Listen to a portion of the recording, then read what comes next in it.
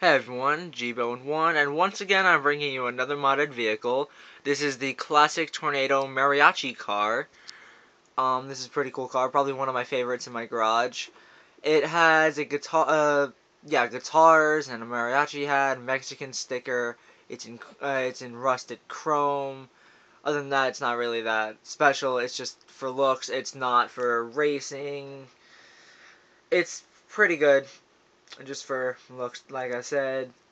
Well, let's actually show you. You cannot put this into your garage, sadly, even though it is a classic car.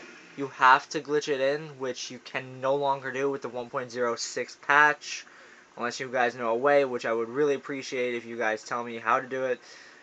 But, yeah, so let's get this started. I just love cruising in this thing, because I find it extremely entertaining to just drive. But, I mean, you can put this in Los Santos Customs. So, I mean, I guess, yeah, you can do the way I showed you in my clown van, video, where you just spawn it into your garage using the tracker method. But other than that, again, you really can't. Has red tire smoke, by the way. But let's. I'm sorry, fat woman, you don't deserve to live in this game. Now let's go to Ellis Customs. If I can get there without crashing. This is a lot harder to control than the Dune Buggy.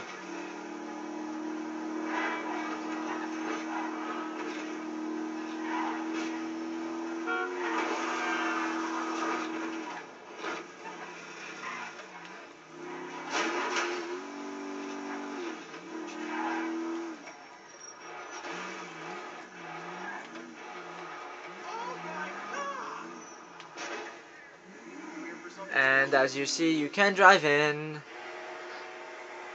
This is a great car. Just to, go around, scream Spanish if you want. Better than new.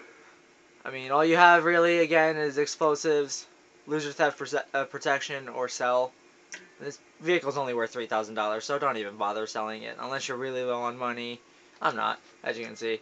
But, yeah. So that's this vehicle. It's the Mariachi car, the classic Tornado. It's pretty sick in my opinion. And again, it's only for style. If you don't like glitching vehicles in, and if you don't like things that aren't fast, then this is not a car for you. But otherwise, this is pretty cool. Anyway, hope you guys enjoyed this video. Like and subscribe. G-Bone1 out.